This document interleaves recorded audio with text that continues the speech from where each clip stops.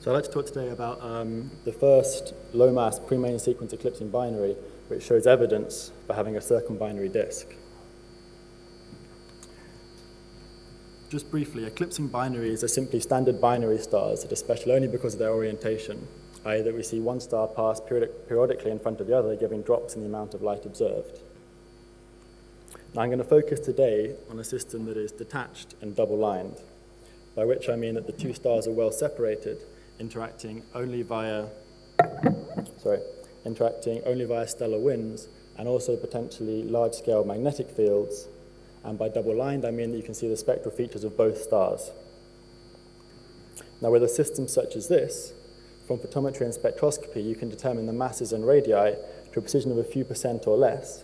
And assuming coevality and shared metallicity, this allows you to place powerful observational constraints on models of stellar evolution. So here I'm showing the mass-radius relation for detached eclipsing binaries below 1.5 solar masses, with the pre-main sequence models of Baraf et al. From 1 million year in brown to 10 million year in cyan, and then the black line here is indicating the location of the main sequence. Now the key point here is that while there are many observational constraints on the main sequence, there are very few on the pre-main sequence. Now, each of these systems is valuable, and the lack of them is well known, and was one of the key reasons that led CoRoT to observe the 3 million year NGC 2264 star-forming region back in 2008. So this is the CoRoT light curve of the system that I'm going to be talking about. And you can see relatively deep eclipses on both the primary and secondary stars. But what I want to draw your attention to here is this rather unusual out-of-eclipse variability. Now, the amplitude and evolutionary timescale of this variability is very difficult to reproduce with just star spot modulation alone. Now, I'm going to come back to this later, but for now, I want to focus on the eclipses themselves. Now, as John told us, there's a wealth of information that's contained within the eclipses. But to get at it in a system like this, we first need to model and account for the out-of-eclipse variability. And we do this using Gaussian processes. Now, you can think of a Gaussian process as a way of modeling the light curve by parameterizing the covariance between pairs of flux measurements, rather than explicitly specifying an expression for the fluxes themselves. Now, the red line and the pink shaded region show you the mean and standard deviation of the GP's posterior predictive distribution. And we can use this to remove the out-of-eclipse variability and also propagate the uncertainties in this process through to our residual light curve. And it's upon this light curve that we then subsequently model the eclipses using JKT-BOP. So here I'm showing the phase-folded light curve with the JKT-BOP model in red, residuals below, and then zooms on primary and secondary eclipses. And you can see that, firstly, the model is a good fit to the data, but also that there's increased scatter around the eclipses. Now, this is primarily due to spots on the background star that are crossed by the foreground star during an eclipse. Doing this kind of analysis gives you a wealth of information, but the key point here is that, as John mentioned, a lot of it is in the form of ratios or combination terms. And so you need additional complementary information to solve for the masses and radii. And this comes from spectra. So firstly, we took a low-resolution spectrum to determine a combined spectral type, which is M2. So it tells us we're dealing with low-mass stars. And then we took medium-resolution spectroscopy, cross-correlated with high-resolution Marx model spectra to create cross-correlation functions like this one here. Now, the cross-correlation function is made up of two stellar peaks in the center, but also there's some fairly significant correlated noise. And we want to model this noise at the same time as fitting for the peaks to ensure that we determine as accurately as possible the radial velocities of the two stars. And so what we do is we model each CCF as the sum of two Gaussians plus a stochastic noise term, which is described by a Gaussian process. Doing this for each of our spectra allows us to get radial velocities at different points in the orbits of the two stars and enables us to map out the motion of each star around their common center of mass. So here I'm showing the phase-folded radial velocity curve of the system, the primary in red, secondary in blue. And then we model the radial velocities with constraints from our light curve solution to ensure that we remain consistent with all of the available information. We note that the systemic velocity of the system, which is shown by the gray line here, is in agreement with the cluster's recessional velocity, which is an indication that it's kinematically associated with the star-forming region. Now, in addition, we see that H alpha is in emission. There's also lithium absorption, and we take this as strong evidence for, firstly, cluster membership, but also that the system is young. So now we have all of the information that we need to solve for the fundamental parameters. So the masses here tell us that we're dealing with a 0.7 and a 0.5 solar mass system, and what I want to draw your attention to is that the radii are relatively large compared to their masses, which tells you it's a low surface gravity. We're dealing with low surface gravity stars, and in this case, that they're young. So now we can go back to the mass-radius relation I showed you at the beginning and plot this system. So the first thing to note is that there are relatively small error bars, which really shows you the power of space photometry. Second, that it lies in a relatively sparsely populated region of the diagram, highlighting its use and importance in constraining these models of stellar evolution. Now, if we're going to use a system like this to constrain these models, we want to compare to more than just one, we want to compare to many of them. So in the next plot, we're going to zoom in on this region here and compare to 5 sets of pre-main sequence models. So here we have against the Borath et al. Models, the Daytona and Mazzatelli models, Seiss et al., the Dartmouth models of Dotter et al., and the PISA models of Tognelli et al. So the system here is well fit by most of these models. So the majority of these models are able to fit a single isochrone through both the primary and secondary stars. As seen with some other systems, the primary appears to be on an ever so slightly younger isochrone than the secondary, which is usually attributed in a close binary system to tidal interaction, which enhances magnetic activity, inhibits convection, and so for the star to cool and maintain hydrostatic equilibrium, it needs to expand. And so, as John mentioned, we tend to observe puffier, larger stars than we would expect from the models. But in the present case, this isn't really that significant. It's only at less than 1.5 sigma level. Now, the system here has an apparent age of about 5 million years, which is shown by the green line here. So we know that the system is young. And we also saw from the out-of-eclipse variability in the light curve that it would be fairly difficult to explain it just with spot modulation. And so the natural question is, because the system is young, is there any additional material in the system? And to answer this question, we created spectral energy distribution.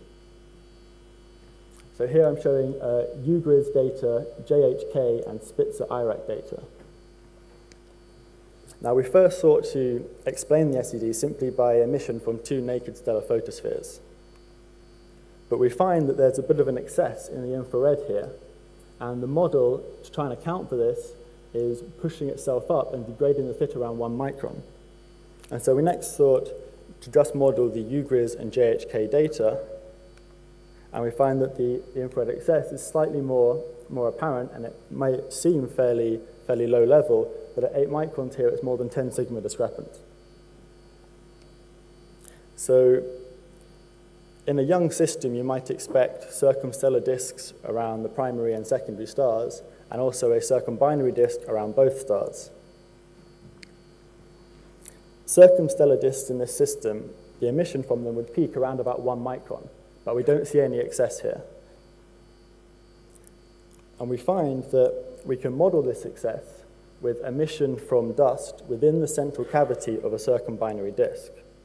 And so to give you a brief kind of a feeling for what we think we're dealing with here is a schematic of the system geometry with the primary star and circumprimary disk in red, same for the secondary star in blue, and the circumbinary disk truncated to the theoretical inner edge, which is about twice the separation of the binary, and we think we're seeing emission from roughly where these green dots are. Now, unfortunately, we only have the mass of dust required is actually very low, so it's about 10 to the minus 13 solar masses. Now, this is consistent with what you might expect. So it's consistent with what you might expect from accretion streams from a circumbinary disk. Now, unfortunately, we can't directly detect the presence of a circumbinary disk because we only have relatively weak upper limits further redward than the IRAC data. And the expected emission from a circumbinary disk in this system lies significantly lower. So we can't directly detect the presence of a circumbinary disk, but such a disk would certainly be required to replenish the dust in the cavity, because this dust has the lifetime in the cavity essentially akin to the freefall time. So now we know that we have extra material in the system. We can go back to the light curve and see if this helps our understanding at all. So the first thing to note is that there seems to be a fairly different morphology in the first half of the light curve compared to the second half of the light curve. The second half has this quasi-periodic sinusoidal variations that aren't too dissimilar to what you might expect from star spots. And so the first thing we tried to do was remove the eclipses and model the second half of the out-of-eclipse variability with a simple star spot model, which is shown here. So we can model the second half of the light curve fairly well. And we require fairly large spots, typically about 20% of the primary star. But this isn't too unusual for what you might expect for young stars such as this. But the key point here is that you would need rapid spot evolution between the first and second halves of the light curve if you're just going to try and explain this simply as spot evolution. Now, given that we know there's extra material in the system, and because of the eclipsing nature of the system that we're viewing very close to edge on, we wondered whether we might be seeing obscuration of one or both stars by material at the inner edge or in the central cavity of the circumbinary disk. Unfortunately, we can't answer this question simply with a single band light curve that we have from CoRoT, but fortunately the system was reobserved simultaneously with both CoRoT and Spitzer. So here I'm showing the out-of-eclipse light curves of CoRoT and Spitzer 3.6 and 4.5, which are vertically offset clarity. Now, if we focus in on the CoRoT light curve, again, we can see there's fairly large amplitude variations, but also shorter amplitude, quicker variations as well. And we can play a similar kind of game and fit the large amplitude variations with a simple star spot model. And we find that fairly similar parameters, 15% spot coverage, we can recreate the amplitudes that we see in the light curve, but again, there's evolution in the light curve that's not well fit by the spot model, and the morphology isn't quite right. But we can now see what such a spot would look like in the Spitzer bands. And again, we get the right kind of amplitudes, but the morphology isn't correct. So what else could be causing these variations? Well, if there's accretion that's ongoing, then you might expect hotspot on one or both of the stars, which would give similar kind of modulation to the cold spot in the optical CoRoT band, but fairly negligible, much smaller amplitude variations in the infrared Spitzer bands. Now, similarly to this, you might expect, if there is any dust obscuration, that it will behave in a similar way to a hotspot, i.e. that it will give large variations in the optical, but fairly negligible variations in the infrared, so at wavelengths longer than you expect the size of the dust to be. And we also know from SED modeling that we require dust emission. And so we can see what dust emission would look like, and I'm going to show it here with the green arrows. So this time I fit the Spitzer 4.5 light curve amplitude with variable emission from dust. And again, we get kind of the right amplitude in the 3.6, but basically negligible amplitude in the CoRoT bands. So the key point here is that there's no one kind of variability that seems able to reproduce all of the light curve, all of the variability in the light curve. So this plot has become quite messy, and it's quite difficult to get a feel for what exactly is going on. So I'm going to propose that we move to the color magnitude plane to try and get a better feel for this. But I want you to still remember the blue is for a cold spot, red is for a hotspot, and green is for dust emission, because I'm going to use the same colors and same arrows in the color magnitude plane. So here we have CoRoT versus CoRoT minus 3.6, CoRoT versus CoRoT minus 4.5, and 3.6 versus 3.6 minus 4.5. The dashed gray line shows a least squares fit, which is simply to help guide your eyes. And the typical error bars on each plot are also shown in the bottom left. The directions and amplitudes of these arrows show you how far and in what direction you would move for each of the different kinds of variability. So for the cold spot here, the hot spot in red, and then dust emission in green. There's enough scatter in the data points above and beyond what you would expect from the formal errors on each data point to suggest that you can't simply explain this with either cold spots or a hot spot or dust emission. You need some combination of them. But with the data that we currently have, it's difficult to say exactly what could be causing the variations. So to conclude, we have a very unique low-mass pre-main sequence eclipsing binary, and we've solved the fundamental parameters using Gaussian process regression methods, which allows us to help constrain a fairly sparsely populated region of the diagram. And the system also has evidence for a circumbinary disk, which we infer from indirect measurements of dust emission within the central cavity. And this is written up in a paper we published earlier this year. Now, delta eclipse variability is quite difficult to explain simply with one form of variability. It looks like we need more than one kind, but exactly what it is difficult to constrain with the data we have currently. And a note towards the future, as we heard from Martin yesterday, K2 has been approved and will observe a number of star-forming regions over the next couple of years, and so this will help us hopefully find more pre-main sequence eclipsing binaries and really help constrain the mass-radius relation for early periods. And also we could potentially find planets around young stars, such as Davide was talking about earlier in the week, which would be very, very interesting for both star and planet formation scenarios. I'll finish there. Thank you.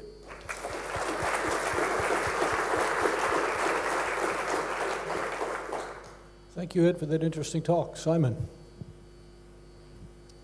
The age that you found for the stars was about 5 million years, I thought, for the isochrones. But of course, these are pre-main sequence stars. Exactly, yeah. So my question is, what's the 0 point of the age scale? It obviously isn't the onset of hydrogen fusion in the core.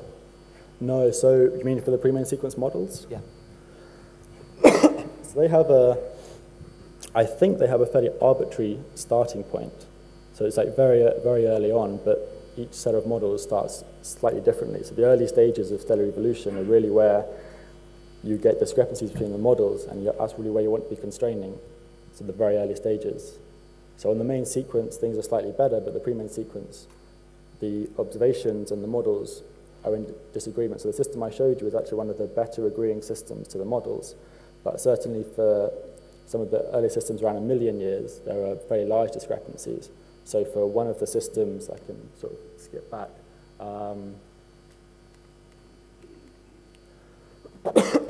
So for this system here, you can see that neither the primary or the secondary will fit the same isochrone. Substantially different.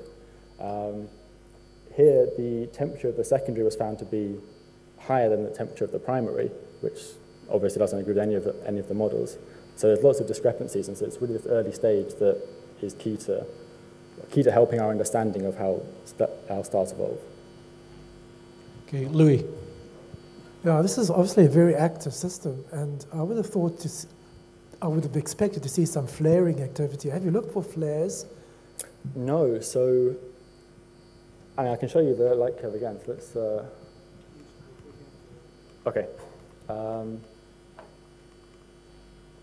So from the light curve here, I'm not an expert in flares, so I don't know exactly what you would expect to see, like sort of signatures that would tell you it's flares and nothing else, but there's nothing that jumps out at me as saying this has to be a flare. And so my kind of take on it is that unless you have a good evidence for it, you would look for the simplest explanations. which would be cold spot modulation. If you have evidence for accretion, maybe hot spot modulation. So we know from the SED there's dust in the vicinity of the two stars, and so you might have variable dust emission. And it could be that there is flaring going on, but at the moment I haven't seen evidence for it, so we haven't considered that yet. But it's definitely something to think about, yeah. I'm sorry, actually I understood the observational constraint from the presence of these densities that you shown, but I couldn't understand the presence of this outer circumbinary disk that you depicted in the cartoon, actually. So you mean you understand how we get this bit here, but not this? Yeah, so we don't have a direct constraint on the circumbinary disk. So our theory is that we have dust in the cavity of the circumbinary disk, but to have that dust still there at 5 million years, it needs to be replenished, because once dust enters the cavity, it will fall onto the star, essentially in the freefall time. And so to have dust there, it needs to be replenished from something. And the simplest explanation to keep dust in the cavity here is to have something outside it replenishing it, which would be a circumbinary disk. But you're right, we don't directly constrain the presence of the circumbinary disk. It's inferred from the fact that we have dust in the cavity. Okay, could we thank Ed once more?